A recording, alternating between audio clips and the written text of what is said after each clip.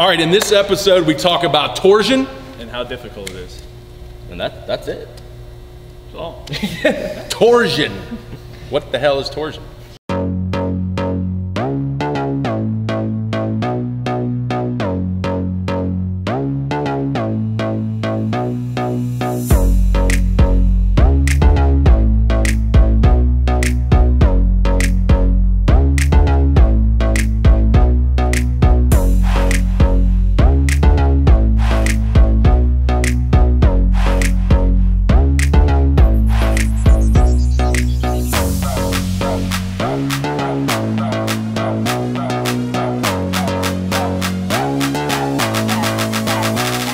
All right, Brent Porcio, Adam Garcia, Kevin Schultz hiding back there, and Stephen Godana here at the @TopVelocity #PitchingTips show, where you go to Twitter, Facebook, Instagram, you ask your question, anything on pitching, or here at TopVelocity, @TopVelocity, #PitchingTips, and we're gonna answer it on the episode. And if you can help us out to keep this show going, you can subscribe, like the page, share it with friends, and that would be awesome. What's the question for today?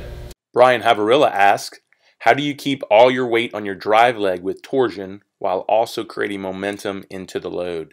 I like all these advanced questions, but these are really, really advanced. Something I'd push into level 3, but I'll let everybody get a little, their input in on it. You know, the hard thing to understand is that momentum initially has to come from you in your lift falling into your load. And what is your load? That's the point where your back leg, your drive leg is linear, your force vector, your ankle to knee is linear, meaning it's in a direction that when you start to drive, it'll actually move you towards the plate, and that you have some flexion in it. And that means we need weight on it. If we shift that weight off of it, it's not going to be able to generate a lot of force, and we're also going to transfer energy early, which is going to affect velocity overall. So how to do that and maintain torsion? You really got to just practice it, and those are my torsion drills in level 3.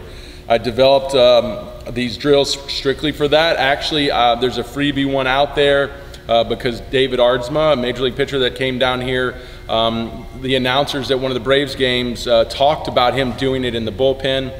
So I gave you one of the drills. There's a full series of them. I'll link it to this video. You can go watch the drill and learn it. But like I said, it's something we do as we advance into the program. Something, if you're doing that up front, it's really gonna be too hard of a learning curve for you. You need to come into the 3X programs or a 3X camp, and you need to start from the beginner and work your way into the Ace Pitcher Handbook, and then you can work your way up there. But really the technique is, like I said, learning how to fall hips forward and down at the same rate to load that leg linear with flexion, with weight still on it, and you have to maintain torsion. And torsion is a twisting force in the knee, and that's where we turn the knee out. The knee actually stays turned out while you're falling through your hips. The problem is if you start pushing early, you will lose torsion. So in that process of moving from the lift to the load, it's a fall, not a drive. That's the only way you're gonna maintain torsion. Kevin, you wanna say something? Yeah, a couple things about keeping torsion that I've come across that have helped me. All right, one is loading my back foot into the back arch instead of letting my foot roll to the inside arch of my back drive leg foot, okay? So when if I'm loading into that inside arch, what tends to happen is my groin wants to kick on, and when my groin engages, that's gonna internally rotate my knee a little bit, so that's also gonna be a factor in losing some of that torsion. So what I like to use is I like to just kind of load my back outside arch of my foot, and also I've experimented with using an arch support in my drive leg too, which has also helped a little bit. So those are two things that you can do. And then once you understand like where the weight distribution and stuff should be in the foot, then starting to do the torsion drills and stuff like that, and having the power to get out of those is very difficult. So that's something, like Brent said, that you have to kind of advance into. And then one thing a lot of guys miss out on, they don't have the hip mobility, and they lose torsion a lot by opening the front leg early. So I like to try to use it like a sideways foot or a heel lead with my front leg to just kind of keep more torsion. So. All right, Adam, what do you think? You haven't even gotten to this level yet. So Adam's not at this level yet, but what do you think you're going to prepare for, and when you can get into a lateral position and we can work into our loads, and how do we get better loads out of our back leg and get more torsion? What are the things that you think would help you do that better than how you're doing it now?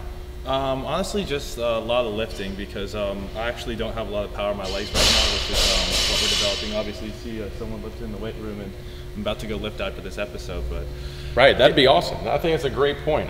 It's strength, and it's the reason in my level 3 I say you have to have a 1.3 power to weight ratio till you can do the program, because I don't see guys having a lot of success with torsion, a lot of success with really understanding a good load in your back leg if you can't clean 130% of your body weight. You can't squat 2 times your body weight. I just don't see that happening. And that's a great point from Adam. I mean, what about you? Do you see guys? Oh yeah, no, when they don't have the strength, there's 2 things. They don't have the strength and their focus is way off. So if your focus is all in your hand and you try to get that front shoulder going early, you're gonna lose torsion right away.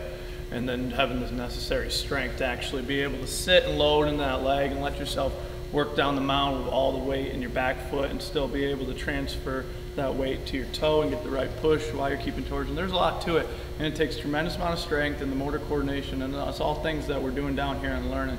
So yeah. Yeah, and so say that. So what are the things you feel in trying to do that now that you don't feel like you have that leg strength? What do you feel is the challenge for someone trying to do that but doesn't have the leg strength and power? Well, it's just the fact that when you actually get in your stride and you sit down that leg, if you don't have the leg power to actually get down and get in a linear drive, you're going to have no drive in your back leg. You're not going to push towards home plate and have no power whatsoever. Yeah, so it doesn't matter how well you're loading it. If you can't get out of that position, then it's of no use. You're wasting your time, and sitting in there in the drill over and over and over again, it's just frustrating. Well, you should be in the weight room. Right. It's not that you stop throwing, but the point is don't put a lot of reps into those drills if you just don't have the leg power. It needs to be a big emphasis in your lifting, and that's why that's a big part of our programs. Good point. What do you think?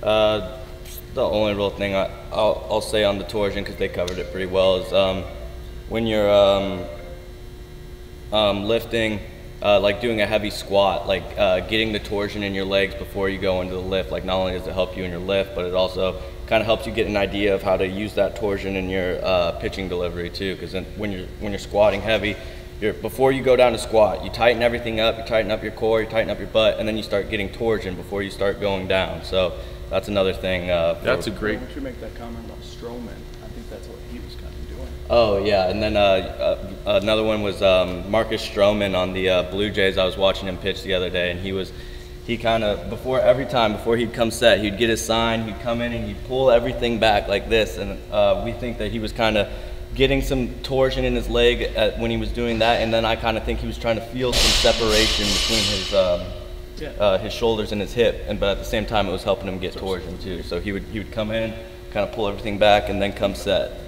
All right, and I want to throw something in there. When I'm in my stretch, I like to sit here, and then as I come set, I almost kind of put that leg into like a torsion state, just like you were talking about before I squat. So when I'm here and I come to set into my set position in my stretch, I kind of put my knee into a torsion state. So if I'm doing slide step or anything, I'm right there already in that torsion state where I can kind of roll that knee. I almost roll that knee and get that torsion right there set. So I'm here, and then I roll back, and I kind of put my zipper on my back toe, and then my knee is in a better state. And what I was saying by that groin coming in, if you do this, your groin turns on, that's internally rotating your knee. You've lost torsion here. You're no longer in a joint alignment, so you're losing the position to drive from. So, like we said, keeping that torque back, trying to hold that zipper back, and then getting into that good load, and it's just going to take you a lot of strength. There's a lot to it, but that's just some tips for try to get into it if you can. Yeah, you know, all those guys do that. Actually, someone on Twitter sent me that clip of Tim Lincecum where when he went rotational, which same thing, I believe that's to get torsion in the leg. That's the feel hip to shoulder separation. When he went rotational on his lift and then he moved forward, or actually no, when he went rotational on his lift, his foot kicked off the rubber and he fell over. So someone had actually asked, is that the concept of torsion? Is that what Tim Lincecum's trying to do?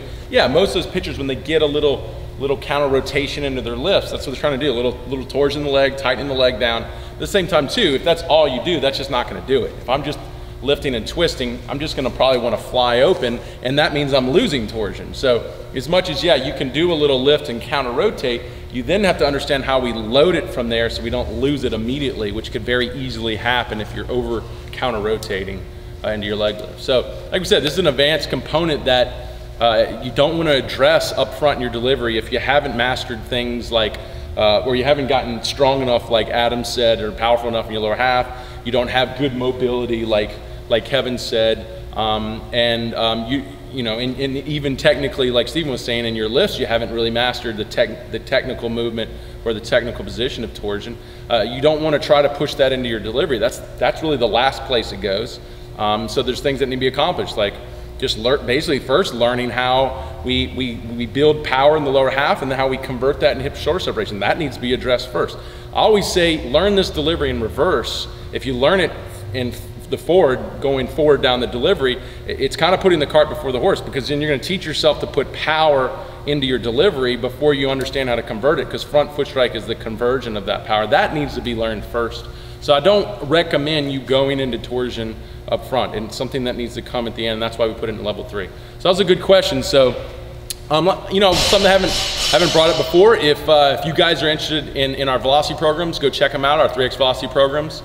We've got our beginners to our extreme, all the way to our camp, coming down here and training with us. Actually going to the camp and actually staying for 3X training, you have that option. So check that out at TopVelocity.net. Also, look at all our 2X programs. We have 2X programs for position players and taking these throwing mechanics into position players and catchers. All right, so if you got a question for us, go to Twitter, Facebook, Instagram, at TopVelocity, hashtag pitching tips. Ask your question, and we're going to answer it on the next episode. So.